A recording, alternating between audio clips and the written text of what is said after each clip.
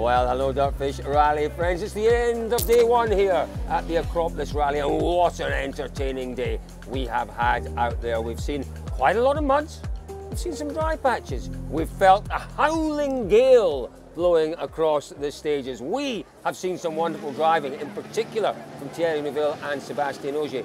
We've seen one driver put his performance down to, well, you'll find that out later on. First of all, David and I had a little chat about the organisers and the job that they have done in making sure that we've enjoyed a day of great rallying. So David, we had a day one, and that was the most important thing. Big, big plaudits to the organisers for making things happen today. We just walked past Pavlos Athanasoulis coming in here.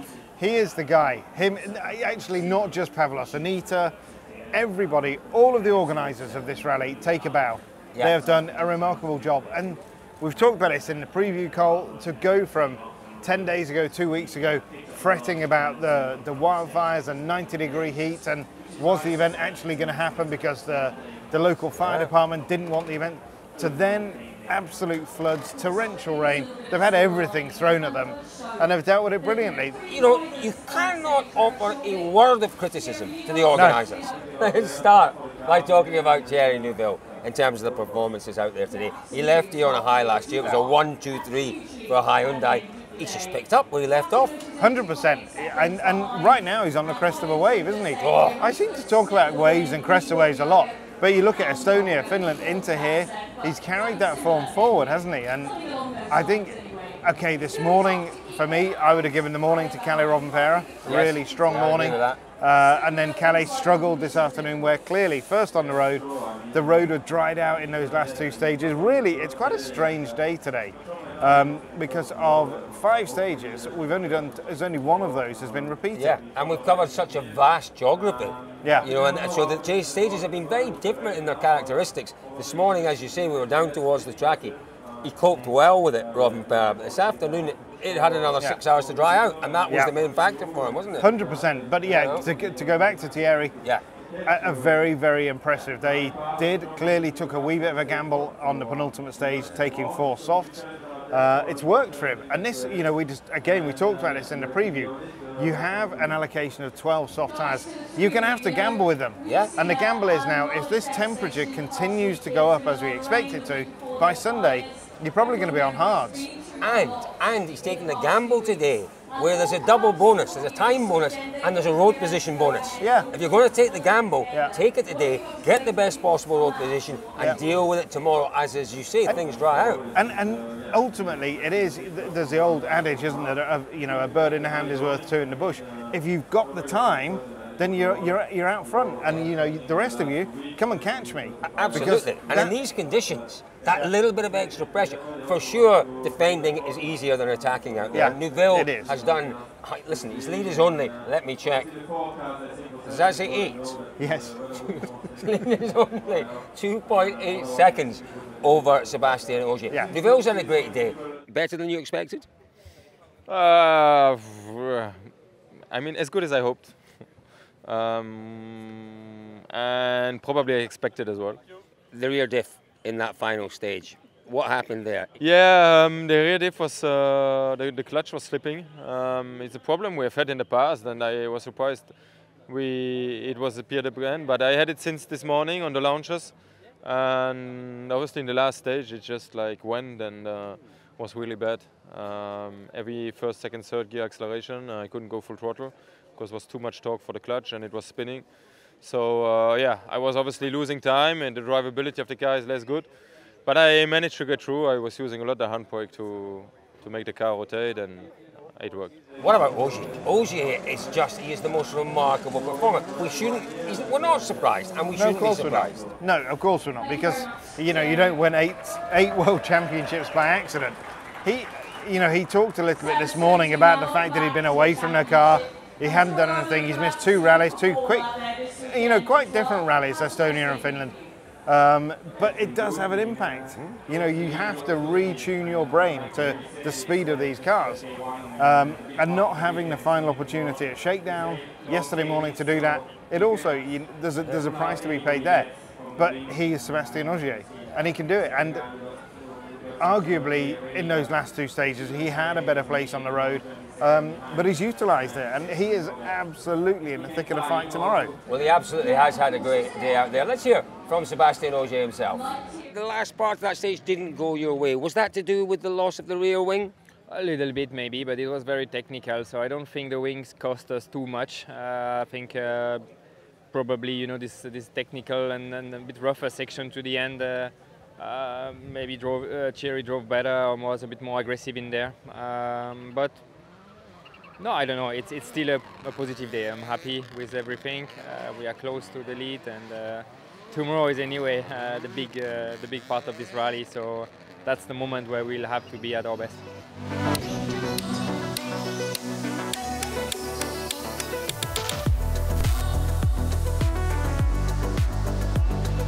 Dirtfish Live Center. Dirtfish Live Center. Dirtfish Live Center. Dirtfish Live Center. Dirtfish Live Center. Dirtfish Live Center. Dirtfish Live Center.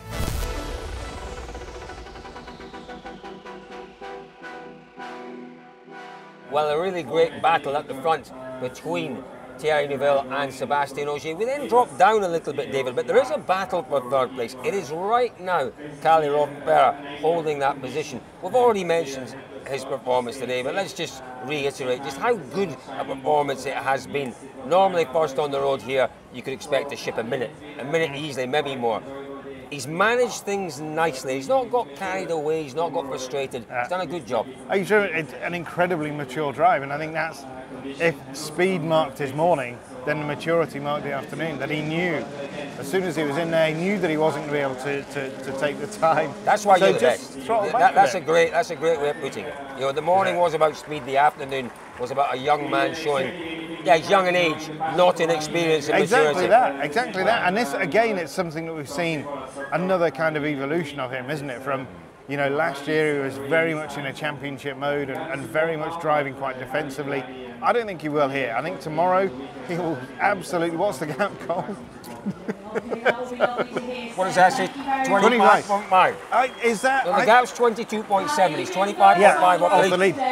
That, for me, that's, you know, he could still do that. He absolutely could. See what odds you can get on Kalle Rovanperä. They'll be reasonably generous. I would take them. Here's what Rovanperä thinks his chances are. Are you still looking at potentially pushing for a win? Yeah, of course. So early on the rally, we have to push what we can. Tomorrow, we start with a different starting place, so I have no idea what the pace is going to be when we are not opening the road so much. What do you expect, though, in terms of conditions tomorrow? Maybe similar to this afternoon, or more mud? What are we expecting? I think tomorrow's stages were the most wet on the recce. Also, they are more in the forest, in the mountains, so I think it's not drying up so much than today, but for sure, like we saw today, it's drying up really quickly. If there is wind and sun, it's going to be quite dry. Welcome to Dirtfish, where we'll teach you how to do this and this, and all you have to do is click this link. We'll see you soon. So that is our 1, 2, 3 at the end of day one. Other notable performances, David? I think, in fairness, the other Toyotas, Elvin Evans has driven well. There's been highlights today. The last stage this evening, he had his own specific requirement for finding some more speed from that stage. And Takamoto Katsuta coming here, you know, many of the drivers complained about not having a shakedown. Taka didn't have a test. And you talked at the top of this one about Thierry leaving here on a high. Taka left here on an absolute low. He did. You know, he put it off on the power stage. He was nowhere before that. And to come back to an event not having turned a wheel in Greece in a test or anything, I think he's done a pretty good job. I'd agree with you on that. We did catch up with Elvin Evans, and here's what he puts his pace in the final stage down to. The car's been fine, let's say. Probably been a bit too wary of what I'm going to find, trying to look after the car probably a bit too much.